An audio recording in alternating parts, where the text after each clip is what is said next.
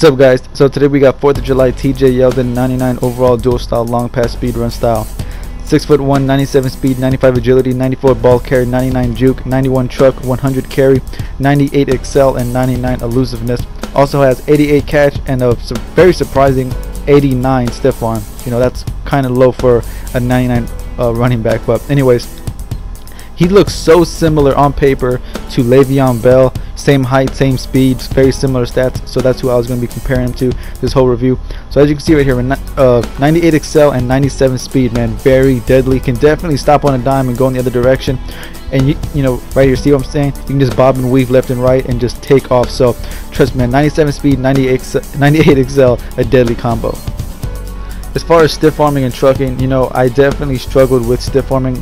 I got a few drags, a few bump offs, but that's really about it.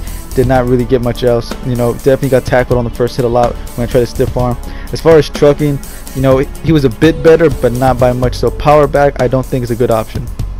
Now, as far as juking, man, he does have 99 juke, and as you can see here, man, it absolutely shows on the field. And I almost made this, you know, like his best quality, but there is something technically that he did do a teeny tiny bit better. But trust me, man, no doubt juking is absolutely a great thing to do with him. So if you're one of those guys who likes to use his running back with juking and, you know, turning him into an elusive back, man, or not Bell, TJ Yeldon is an absolute monster at juking. Now, I remember Bell was amazing at breaking tackles, so I was hoping that he would be just as good, but honestly it wasn't. You know, Bell to me is still the best at breaking tackles, and TJ Yeldon was somewhat okay. He was like a B+, and Bell was like an A+. So believe me, he will break some tackles on his own here and there, but don't expect it to be at the same level as Bell. Running up the middle was so much fun with TJ Yeldon.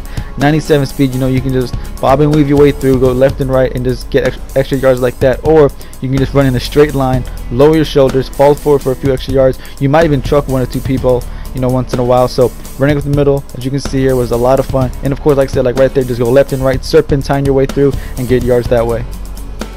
He does have 88 catch, so very unlikely that he's going to drop a wide open pass like these right here where he's got to step on the linebacker or corner or whoever it is. But he did drop a few in traffic when the linebacker or corner or whoever it may have been was, you know, close enough to get the animation where they smacked the ball out of his hands. So wasn't too dependable in traffic, unfortunately, but wide open, no problem. Now, he only took like 5 or 6 hit sticks, and you would think he would rarely fumble if ever, but surprisingly he did fumble once out of only like 5 hit sticks. So keep your eye on that when it comes to hit sticks with Yeldon. Now, he did go down the first hit a few times, did have a few bad plays, but honestly, like I said before, where he struggled the most, unfortunately, was the stiff arm, so I would avoid that part of his game. Now, to my surprise, what he did best, in my opinion, was spinning. I mean, you would think with 96 spin and 99 juking would be what he did best, but from what I saw, spinning was the most effective way to use him. Now, if you're one of those guys who likes to use their running backs as an elusive back, man, TJ Yeldon is the guy for you.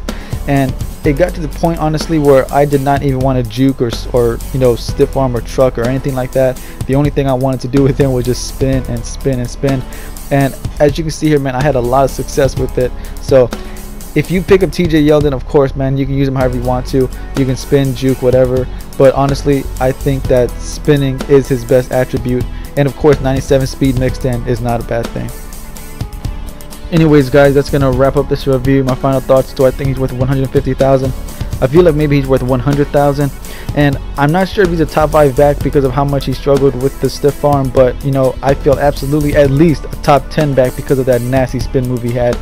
Now, anyways, guys, my next review should be Lawyer Malloy. That should be coming out tonight, hopefully. And on offense, once again, I'm not sure who I'm going to review. Drop in the comments. I'll make a decision based off of that. Alright, guys, don't forget to like, comment, subscribe, and I'll see y'all boys for that Malloy review. Peace.